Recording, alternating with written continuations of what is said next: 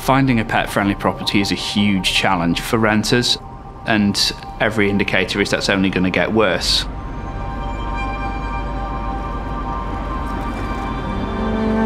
Unfortunately, one of the main reasons that we do see owners needing to gift in their animals to us are doing so because they are not able to keep hold of their pet in their accommodation.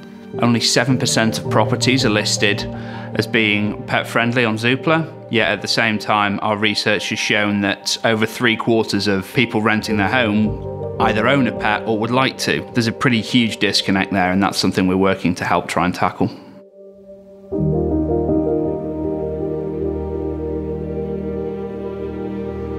Due to a change in circumstances, I had to look for rented accommodation in London, and I was shocked at the lack of choice.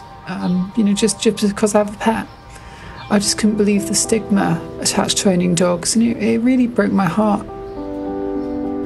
We have always rented privately, but the private landlord market seems to have decreased massively over the last few years. We therefore had to look at renting through an agent, but every property they had stated no pets allowed. It became apparent to us that we would need to initially ignore that rule and continue viewing until we found a property and then try to negotiate to be allowed a pet.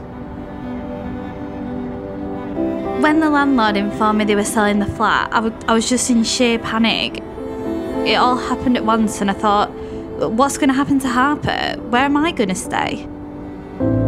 As I couldn't find anywhere else to live, I had no choice but to rehome my beloved cats to my family members.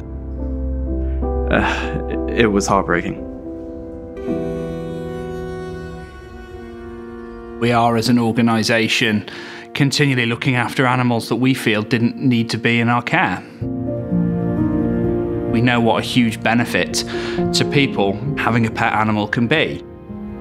We know how much brighter it makes people's lives. Animals that have been given up by people who love them very much, but who are unable to find somewhere to live that lets them keep their pet. It can already be very difficult to find the right place to live, and then to have to consider that for yourself, your family and your pet. It does end up being really difficult. We would really like to see in the future that less people are having to give up their pets because they're unable to keep them in rented accommodation. When surveying a group of pet owners, that only 3% of them had ever had a problem recorded to their landlord. So actually, this is perhaps a somewhat lower risk proposition for landlords than they might think it is. We've recognised that there are a number of changes we need to bring about. The first of which concerns the government's model tenancy agreement.